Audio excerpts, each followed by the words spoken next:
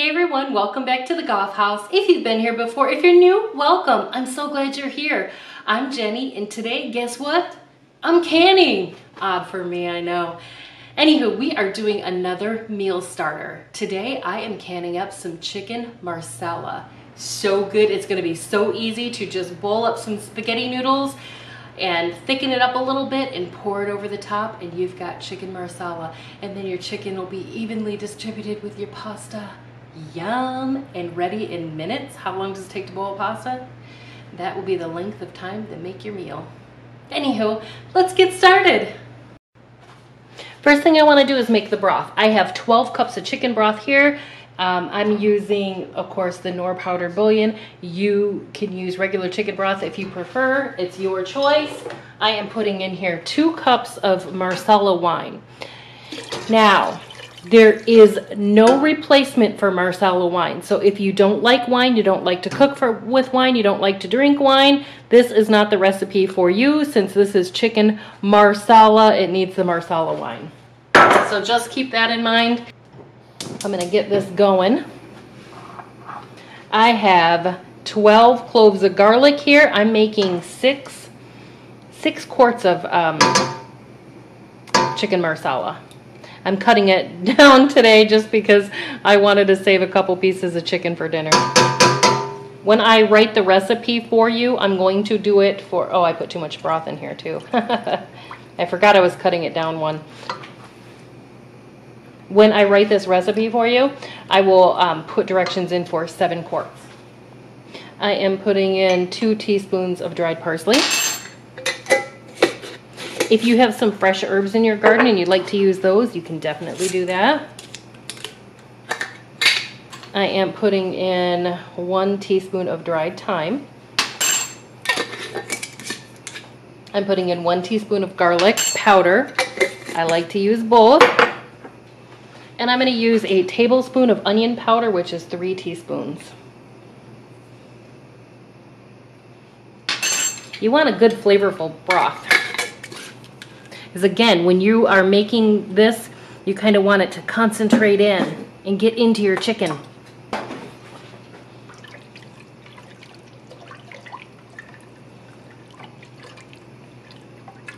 All right, lid on. I'm gonna bring this to a boil, then I'm gonna turn it down and let it simmer for at least 10 minutes or until we're ready to go. In the meantime, let's get chopping. Okay, I just chopped or sliced 1 pound of cremini mushrooms, the baby bellas, and I do them in a little bit thicker slices. So you can chop them however you like. 1 pound of mushrooms. I am now going to chop 2 yellow onions. Normally for this dish, I use shallots, but unfortunately I'm out of them, so I am using onion today. You can do it in big dice, medium dice, small dice, however you like your onion. That guy didn't even get chopped. No matter. This is just a quick, this is actually a pretty quick canning project. Other than the processing time, of course, because it's meat. I love chicken marsala. And normally when you make it, you brown your chicken with a little bit of flour so it thickens up the sauce just slightly. Because we never want a thick sauce, but we don't want a super thin watery sauce either. So when we get to the point of I open up a jar, I'll show you how I thicken it slightly.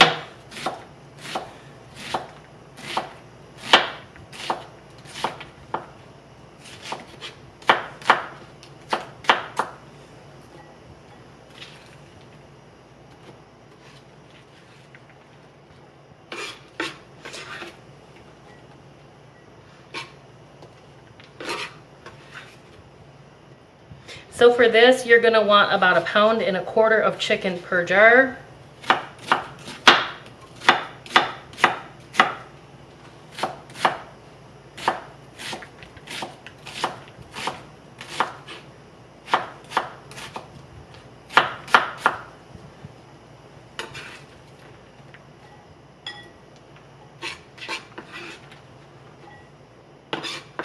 All right, we're making good time. The water is, or broth is not even boiling yet. Okay, I'm gonna save this. I got onions under it. And I'm gonna get started with my chicken.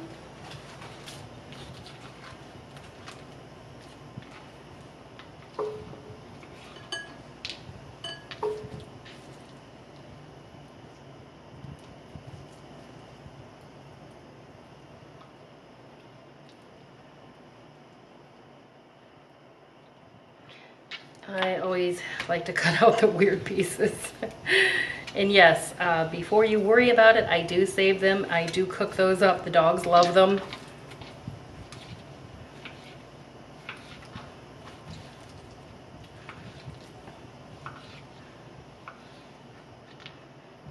Okay.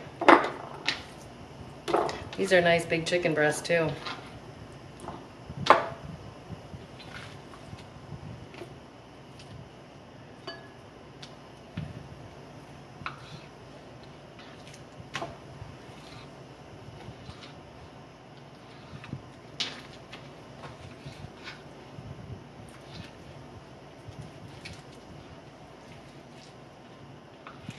I sharpen this, I run it through my Rada sharpener before every use. That way every time I cut meat, it's sharp.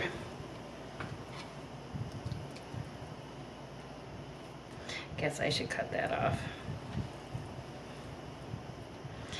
Because it's not letting my chicken separate.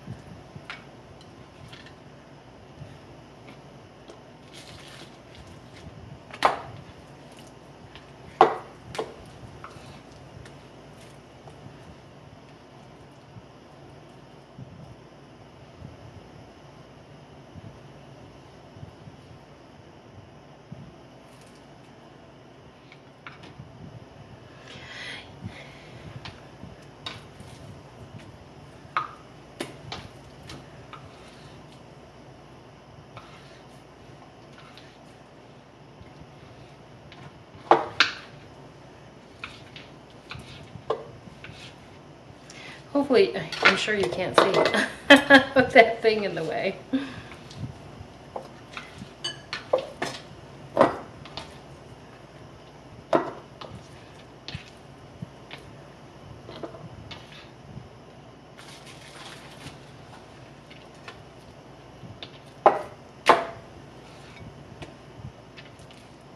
Sometimes there's that little bone left in the top too.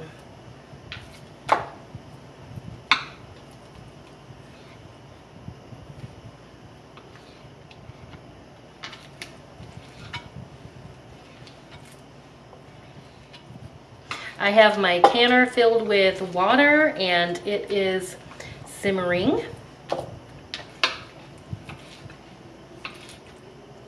It's windy out today and very cloudy, and we have 44% humidity waiting for monsoon rain. And of course, no rain in sight. 0% chance of rain, but the humidity is terrible.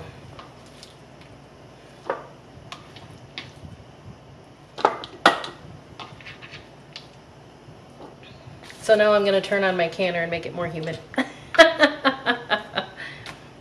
I really want to go in my my sewing room and quilt today, so I'm trying to get this in the canner as fast as I can so I can go in there and do that.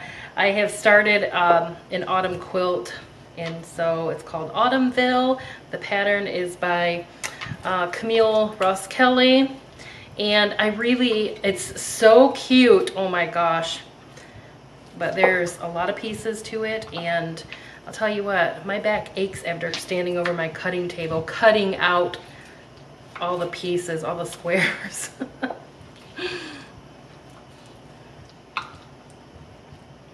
But it is fun, and I can't wait till it's done. And then of course I got my pattern that I ordered in the mail for a regular everyday quilt for my bedroom. Okay, I'm gonna go grab the other chicken.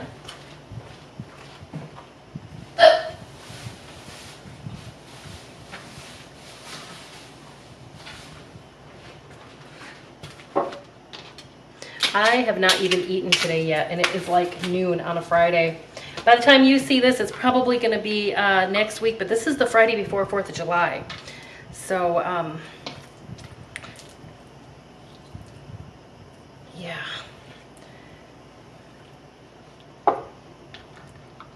Anyway, I lost my train of thought and forgot what I was saying. I do that all the time. Menopause brain.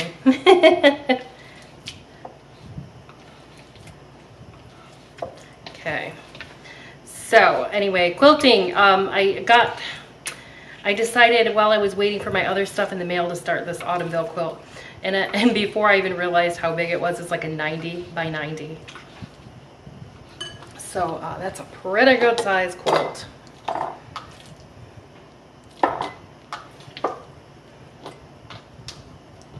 These quart jars would feed about 2 people. I'm using about 1 chicken breast.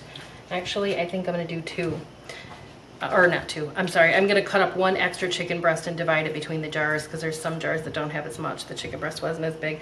But if you have a large chicken breast, about a large chicken breast per jar.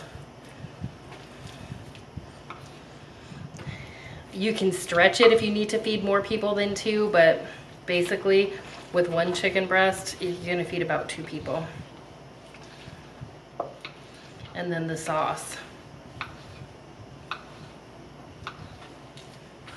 Okay, so these guys don't have quite as much. That one. But I want to save room for all that onion and mushroom. Yum.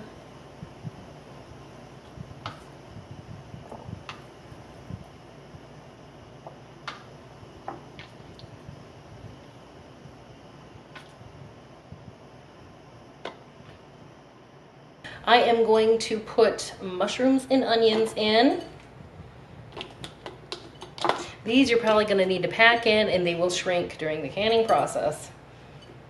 Also, your mushrooms are going to absorb some liquid.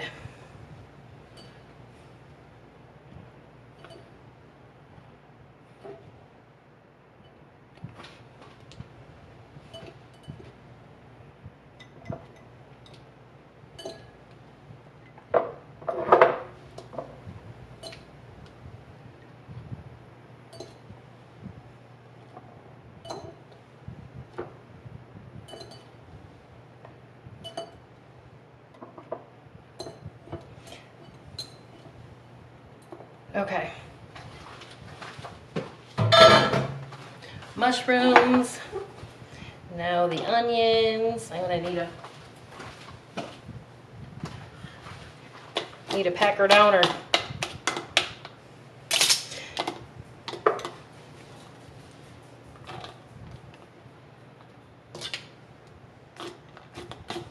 Everything shrinks during the canning process, so if you're worried about it being too full, it's totally going to shrink in the canner. All the onions, all the mushrooms, the chicken.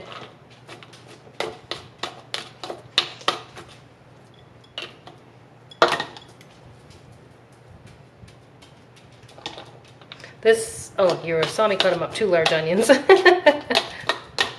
Losing my train of thought today. I'm ready to just go in my sewing room and hang out.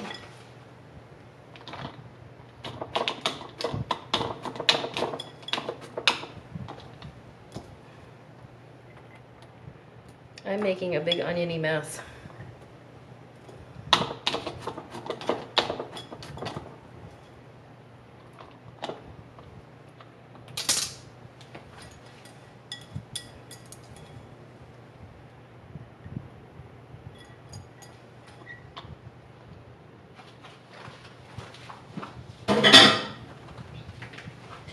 Okay, I'm gonna wipe down my area really quick and get a towel down so that we can fill these with hot liquid.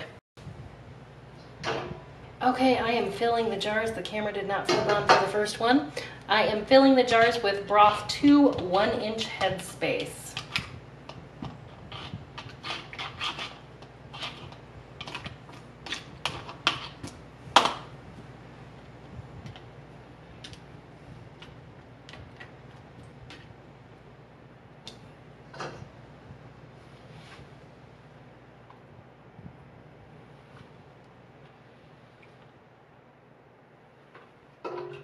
Gotta get down there and make sure I got my 1 inch.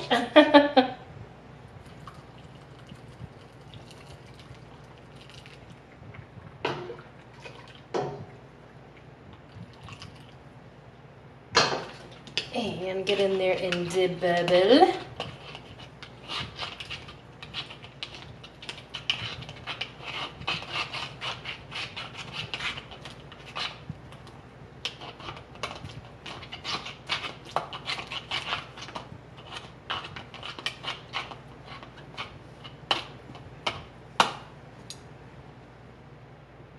And of course, more.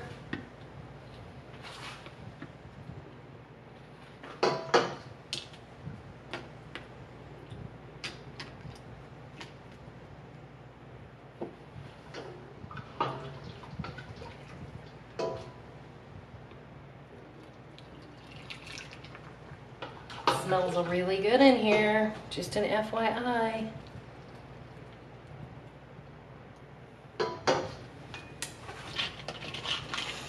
And I saved a couple pieces of chicken out so I can make dinner. It's a not good for you dinner night. I'm totally gonna fry those pieces of chicken. And then I'm totally making milk gravy out of the pan drippings.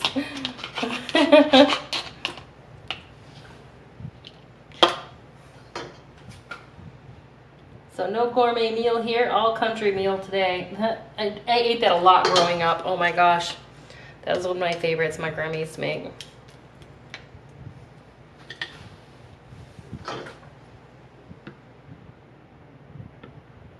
Milk gravy, we called it. What do you guys call it? Did you call it country gravy, pan gravy? You know it's brown. So when you fry your pork chops, your fried chicken, and then you make use the pan drippings in the front from the bottom of the pan, and you put in your flour, make a roux, put your flour, and put your milk in, just pure milk. We always called it milk gravy. I don't know what y'all call it, but Michigan, milk gravy.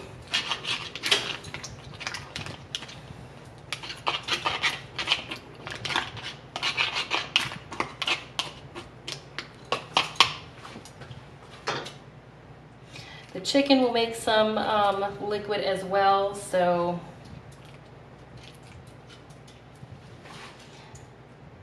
I'm hoping my mushrooms don't drink it all up. I know they're gonna absorb some of it.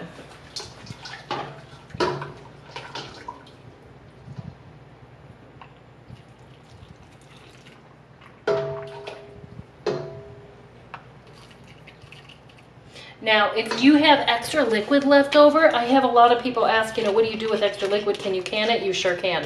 If you have enough that you want to put it in a quart jar and can it, or even a pint jar and can it along with, and you got the room, fine. A lot of times I save it, use it for rice. I do make a lot of soups in this house. Soup is one of my very favorite things to eat. Comforting, you know. And I eat it even during the summer. So a lot of times if I have a little bit left over, I will throw some vegetables in it and call it lunch. Okay, I have a little bit of white vinegar I'm going to clean the rooms with. And I have my lids sitting right here dry. I do not put hot water in them for pressure canning, only water bath canning.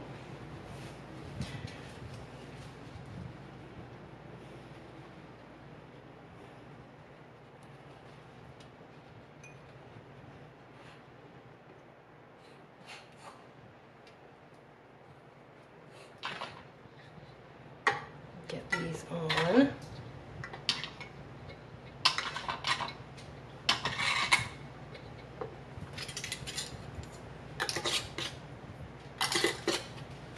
Fingertip tight.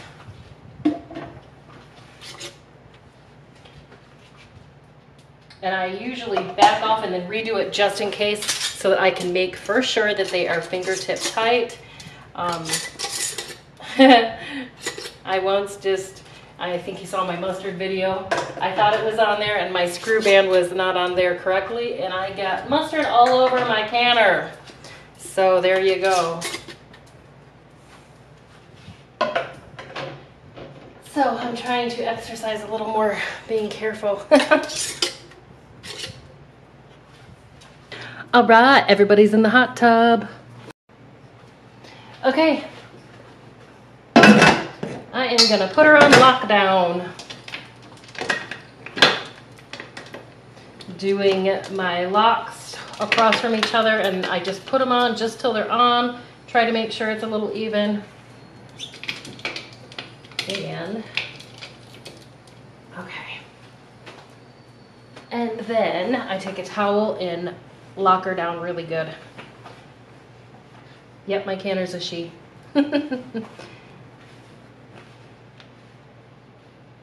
Okay. I am now gonna take her from low to between 6 and 5. The high is over here. I never bring it up to temperature fast on high. You get more siphoning from your jars that way. So, as soon as this starts to come up a little bit, it'll start venting. When you start seeing the steam come out of the petcock there, and it is really steaming like a freight train, not a light little steam, you want it really steaming like a freight train, then you want to set your timer and time that process for 10 minutes. After that 10 minutes, there it is, I am going to put my weight on at 15 pounds of pressure as I am at 1,100 foot elevation. You're going to want to put your weight on according to your area, or if you've got a Miro or a Presto, you're going to want to follow your canner directions.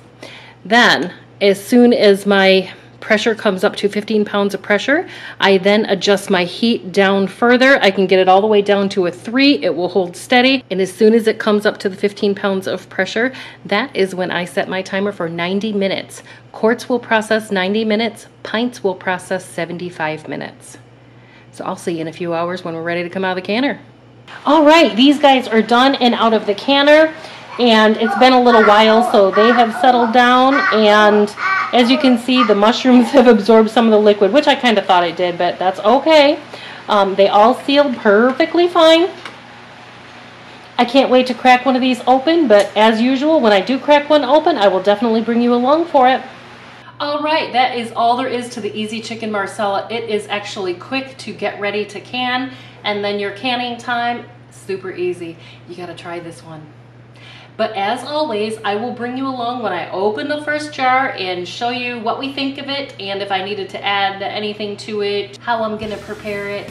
If you enjoyed the video, please give me a thumbs up. If you haven't subscribed yet, please subscribe. It really helps me out a lot, and I sure do appreciate your support. You can find me on Instagram at jenijgough18. I'm also on Facebook, and you can visit my blog for all of my recipes at jenijgough.com, including this one. Thanks for watching. I'll see you next time.